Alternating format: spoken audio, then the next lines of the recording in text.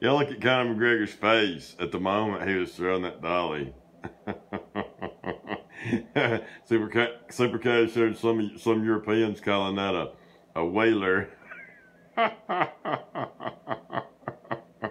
Mexicans call it a Diablo. Anyway, look at Conor McGregor. Now that's the devil right there. That's the demon-possessed look on McGregor's face.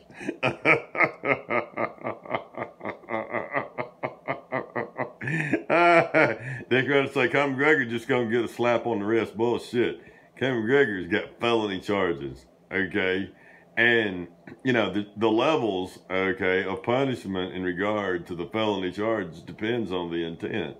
What the fuck you think Conor McGregor's intent is right there? Okay, he's out of his mind. He's enraged, okay? And after, okay, a person with common sense, we know once he threw that dolly, if it was just for show, when that window busted, he should have said, oh shit, and stopped right then. Okay, and just dealt with the punishment or whatever's going to happen. I didn't mean for it to go this far. No, man, that's not what happened.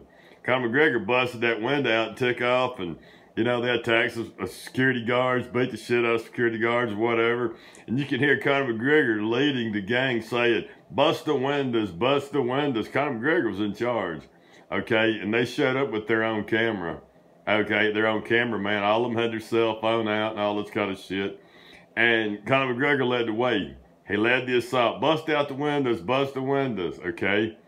So that's what they're going to look at in court is, the you know, what level, you know. And Conor McGregor was at the highest level, okay, when he was committing his assaults on, you know, these felonies.